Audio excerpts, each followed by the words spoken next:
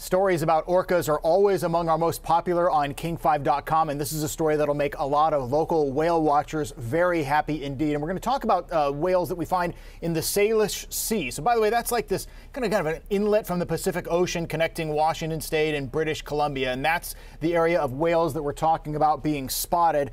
And here's the big drop. According to data compiled by the Pacific Whale Watch Association, there were a record number of whale sightings in 2021, about 3 per day on average, and at least 1 whale sighting on almost every day of the calendar. Now, there are about 100 species of whales all over the world, and for many of them, including some of them here in our waters, food is not a problem.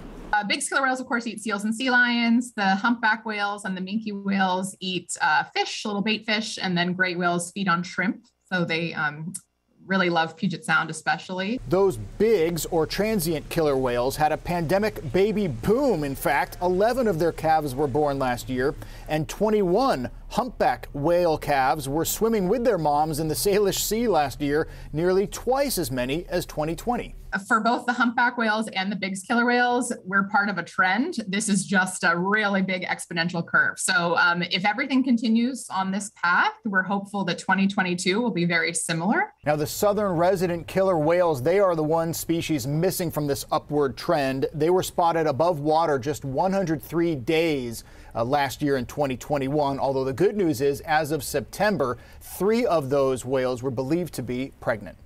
From the King 5 newsroom, I'm Steve Bunin.